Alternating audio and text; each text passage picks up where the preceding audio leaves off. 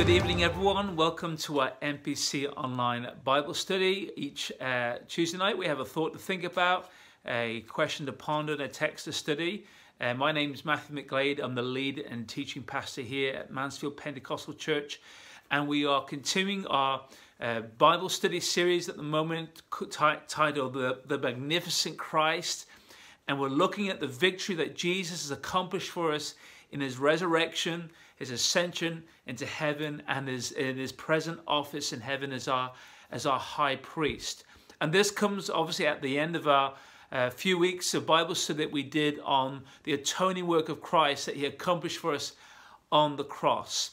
Now, recently, for the last 2 weeks, as part of this Bible teaching series, we've been looking at the evidence, the historic evidence around the resurrection of Jesus. You remember we said that there are 3 pieces of historic evidence that our Christian faith is built upon. The first piece of evidence was the empty tomb. The tomb was empty.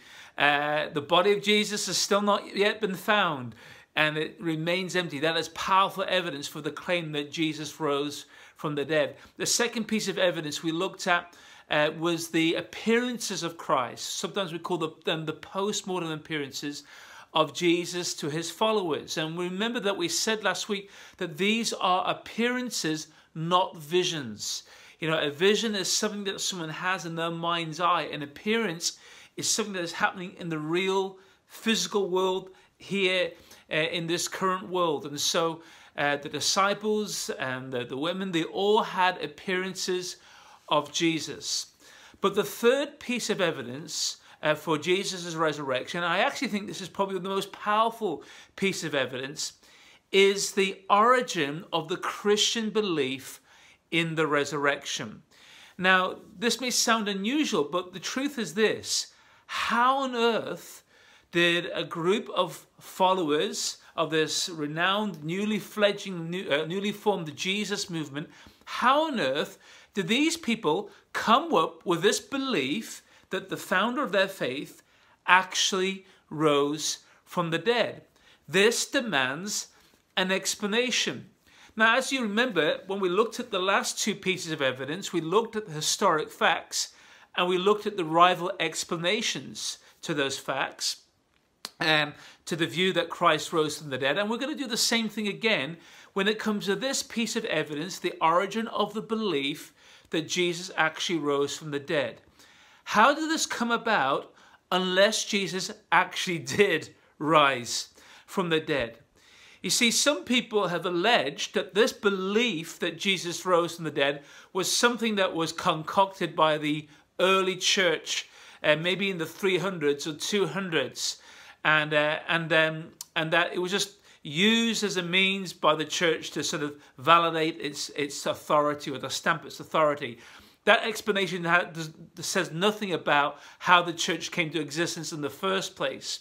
But the truth is this: the evidence shows us that from the very beginnings of the Christianity, from the earliest writings of the Christian faith, it was always held and it was always believed that the founder of this movement actually rose from the dead after being crucified and after being put to death. Now, we see this very clearly even in the writings of the Apostle Paul.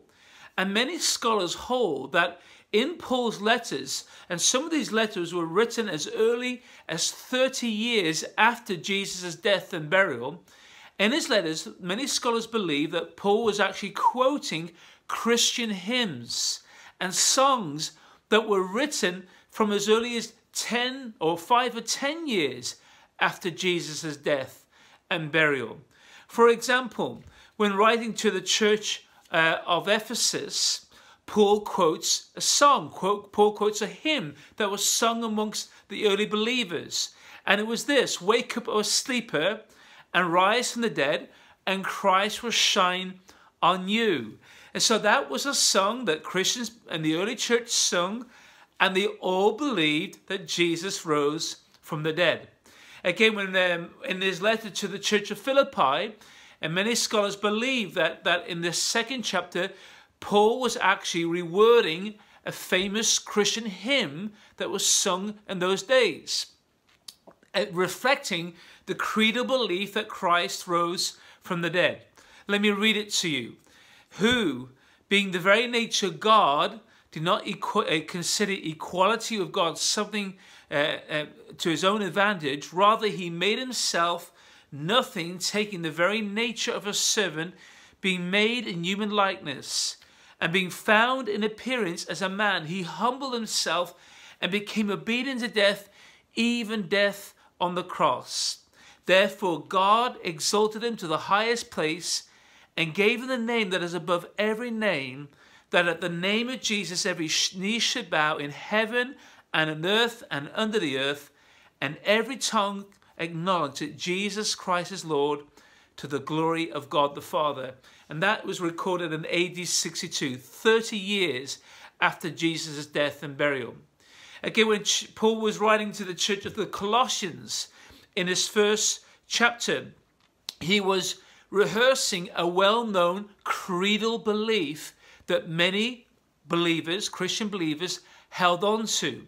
And we read this, Paul writes this, that the Son is the image of the invisible God, the firstborn over all creation.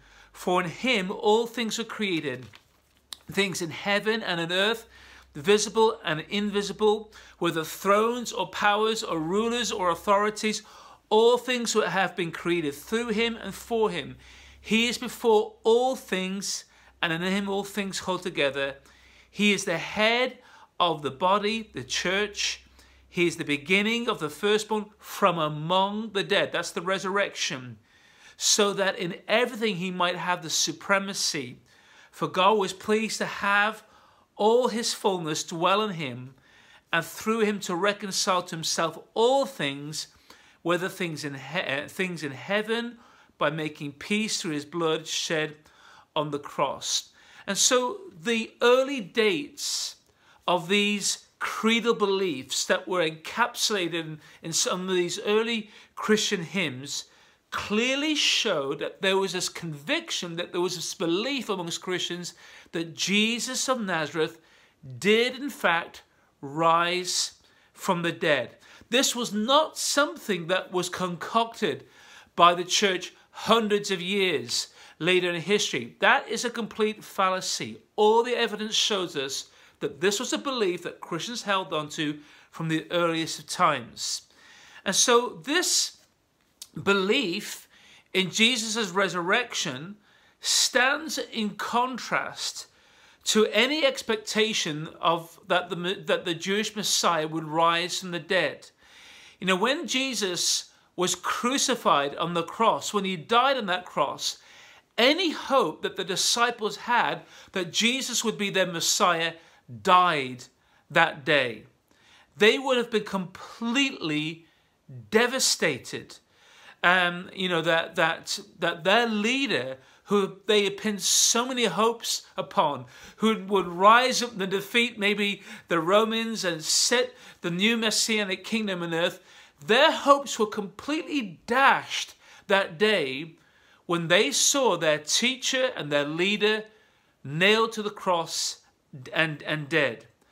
All their hopes that they pinned upon Jesus were crushed, were completely crushed. But something changed in these disciples that turned them into fearful men, to actually boldly proclaiming throughout the whole of the known Roman world of that time that their Messiah, who they saw die on the cross, had indeed actually been raised from the dead. And this truly demands an explanation. Because unless Jesus actually did rise from the dead, how can we account for this belief?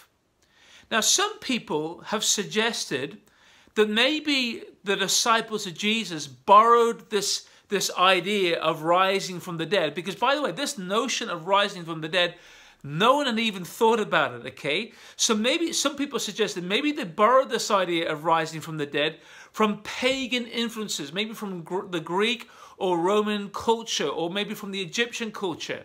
So for example, in Egyptian mythology and paganism, there's this myth that Osiris, the Egyptian god, had supposedly come up from the underworld and come back to life. However, many ancient scholars have demonstrated that this myth, like a lot of myths in the pagan world, offer no comparison to the belief of Jesus' resurrection. So much so that one scholar by the name of Messenger says this: there is, as far as I'm aware, no evidence that the death and resurrection of Jesus is a mythological construct, drawing on the myths and the rites of dying and rising gods in the surrounding world. So the idea that the disciples borrowed this idea from a pagan culture, there's no evidence to support that whatsoever.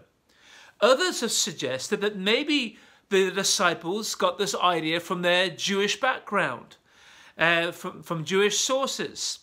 However, although the Jews did believe that there would one day be a general resurrection at the end of history, do you remember when Martha came to Jesus and about her brother, dead brother Lazarus, and Martha said that there will be a resurrection at the end of history? That was just the general Jewish belief. No Jew believed that there will be a resurrection in history, let alone that their own Messiah would die such a terrible death. And we see this particularly in the words of Jesus' disciples when they were coming down from the mountain after Jesus was transfigured to his disciples.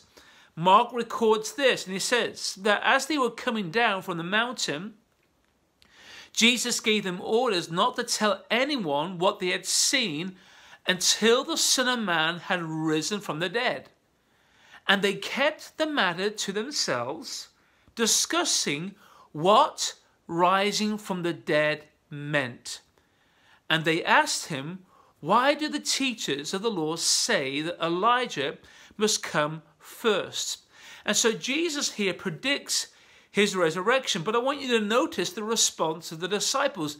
They are confused. They don't understand what Jesus means by rising from the dead. And they ask this question, why is it that the scribes say that Elijah must come first? Because in their minds, any notion of there being a resurrection was going to be an event that would happen at the end of history, at the end of time. And first century Jews were taught by their rabbis that at the end of history, at the end of time, that Elijah would come again before the great and terrible day of the Lord at the end of history.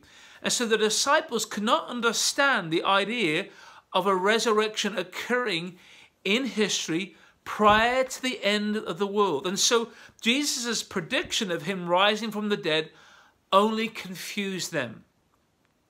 The scholar N.T. Wright has done exhaustive study on this, and he has found that of all the pagan literature in the first century, there are no myths of gods dying and coming back to life.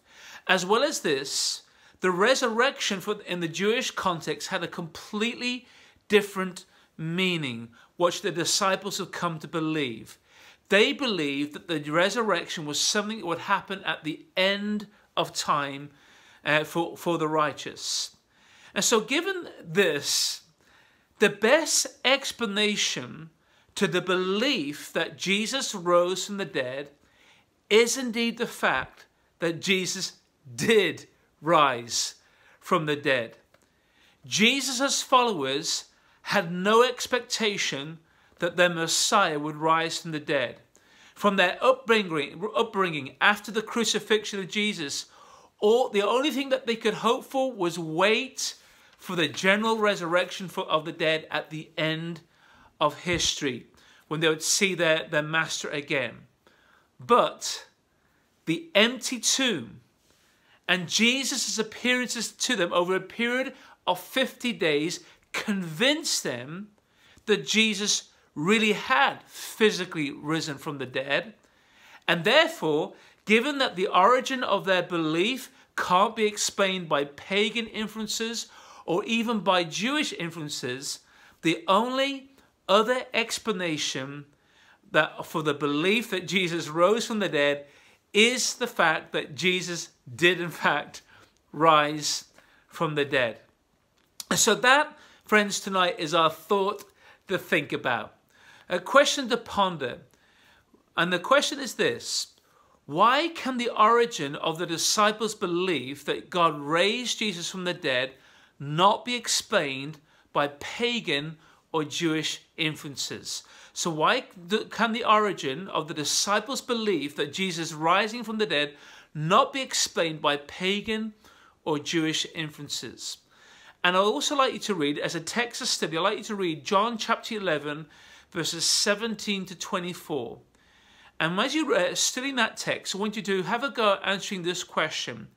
What does Martha's response tell us about what the Jews believed about the resurrection of the dead? So what does Martha's response tell us about what the Jews believe about the resurrection from the dead? Well, guys, hope you got something out of that tonight. Next week, we're going to look at the nature of Jesus' resurrection and why that gives us incredible hope. Hey, guys, have a great rest of the evening and a great rest of the week. See you later on. God bless you all.